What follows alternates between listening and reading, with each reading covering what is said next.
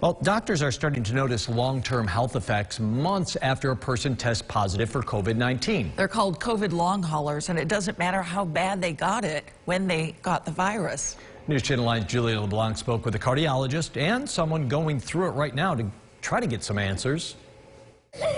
As a single mom of 3, Mara Dummett has her hands full, but she can't juggle as much as she could before battling COVID. Due to having COVID, I developed my left ventricle and my heart was inflamed, and because my work is so strenuous, I wasn't able to go back.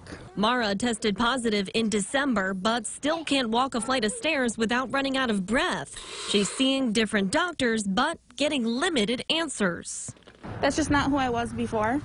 I was always somebody that just kept going, did everything, to my full potential, and now it just kind of hindered that a little bit. But Dummett isn't the only one. Dr. Russell Silverman with St. Joseph's Health says he's starting to see younger patients ranging from 20 to 50 years old experiencing these long-term health effects because of COVID, lasting anywhere from 6 months to even longer. It's usually palpitations, heart racing, dizziness, short of breath. Even if you measure their oxygen level, it's normal, but they have the sensation of shortness of breath. Add loss of taste and smell, brain fog, and digestion issues to that list.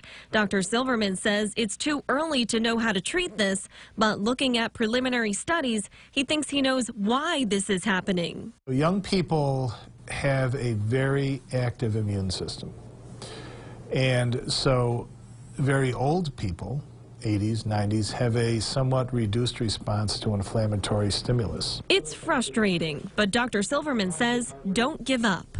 I mean, I'm here, I'm alive, and know plenty of people who've lost parents because of it, so I cannot imagine that. Instead, she's imagining a COVID-free future. Julia LeBlanc, News Channel 9. Dr. Silverman says he wants these patients to know they're not alone and symptoms should eventually go away.